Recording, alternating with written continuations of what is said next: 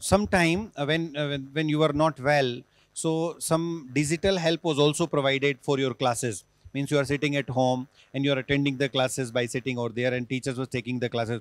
Means I wanted to know, see, in this mode of learning, basically, how was your experience, and how you rate this part of learning? I'm Videep Reddy. I have secured an All India rank of 114.